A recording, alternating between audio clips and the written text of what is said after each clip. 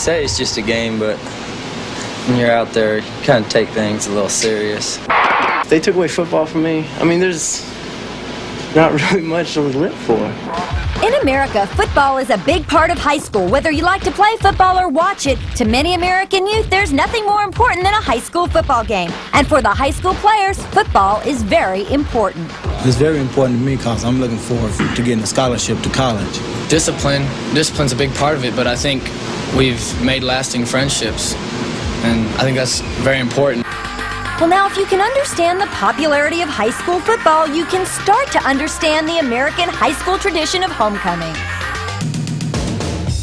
Homecoming, it's a festival of football, a celebration of high school spirit and friendship that has been passed down through the years. And no matter what high school student you ask, homecoming means something different to everyone. Homecoming is where you bring the past to the future, and the future looks back at the past, or actually the present looks back at the past, and we all look into the future of what's going to happen next year. Kind of try to keep it clean so we don't ruin it for anybody. It's just a school pride thing, and you go and you just, I don't know, it's a friend gathering thing. And I mean, you go with your guy, and then you like buy mums and stuff. You just have a good time. It's more of a tradition than anything.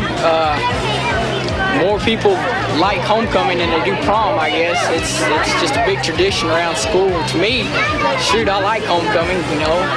Get to go to the game with a bunch of girls and just have a whole lot of fun. Homecoming is more than just a football game. There's the homecoming parade, the halftime show, the bands, the cheerleaders, the guys, the girls, homecoming dates, homecoming dances, and homecoming mums. Big white flowers that high school students give each other to celebrate homecoming. Confused? Well, they'll explain. This is a best friend's mom. She gave it to me because we're best friends, and it means that we're best friends. And she just put bells, and this represents homecoming, and then my name's on here. This is a garter, and it's got like little bears and a megaphone. I guess it represents friendship.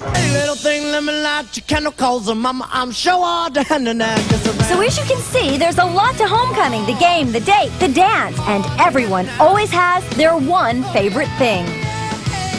My one favorite thing about homecoming?